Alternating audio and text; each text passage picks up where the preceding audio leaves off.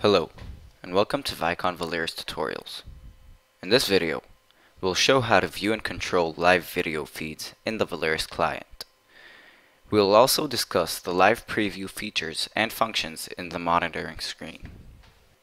First, let's look at adding cameras to our viewing area. To do that, click and drag the camera that you would like to view to an empty tile. Remember that the layout of the display area can be changed using the button above it. This will start a live feed of the camera and will enable different controls for the tile. If you've created views for your system, you can drag and drop the entire view onto the screen in the same manner. You can do the same to start running a tour if you have created one. Note that a tour has special controls showing for the tab on top, allowing to pause and restart it without stopping it. To make a tile switch to a large, single layout, simply double-click anywhere on the tile. To return back to the previous state, double-click anywhere again. You can see the control options for each camera by hovering over the options bar of each tile. Note, if you wish to keep the control button in place all of the time, you can pin them to place by clicking this icon. These options are dynamic and will change based on the type of camera and its capabilities. Museum Search. This is a shortcut to the Museum Search screen and will open with this camera already selected. Museum Search is available for Vicon cameras only. Thumbnail Search. This is a shortcut to the Thumbnail Search screen and will open with this camera already selected. Thumbnail Search is available for all cameras on Valerus. Playback Mode. Opens the playback bar at the bottom of the tile and lets you play back recorded video from the NVR. You can learn more about playback in our video clip about it. Digital Zoom. We will discuss this later on in this video. Configure. This is a shortcut to the configuration page for the specific camera and will open in its video channel configuration screen. Export. We'll start the export process for the camera in the tile.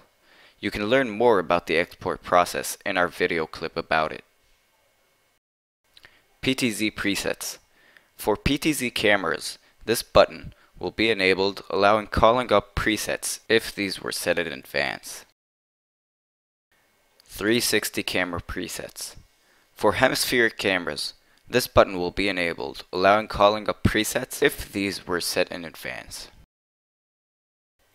360 camera display views. For hemispheric cameras, this button will be enabled, allowing calling up predefined display views. Pressing the X button will stop the live stream from the camera. You can also stop all cameras in the tab by pressing the stop button at the top of the screen. Some of the shortcuts shown on the tile controls are also available by right-clicking the resource in the resources list. Here, like on the tile, they will open based on the camera functionality. If you want to switch any tile to view a different camera, drag the new camera to the bar at the top of the specific tile. To switch between two running cameras tiles, click and drag from one camera's option bar to another's, and the two will switch places. Valerus offers you the option of digitally zooming into the video you are viewing, both for live and playback, without affecting the recording or anyone else viewing the camera. To use digital zoom, hover with your mouse over the options bar and click the digital zoom button. A small rectangle at the upper left of the tile will show the full camera view, and the rest of the screen will show the zoomed area. To zoom, you can either select an area to zoom on by clicking and dragging your mouse, or you can zoom toward the middle of the picture using the scroll wheel on your mouse. Let's say you see something suspicious on the table in the terminal. Click and select the area of the table, and now you can see it's just a napkin. To zoom all the way out, you can either scroll out or click the scroll wheel on your mouse. You can also move the zoom area by clicking and moving the red box in the screen on the upper left of the tile. We hope this video helped you learn the basics of viewing live cameras. For more videos on more topics, go to our YouTube channel.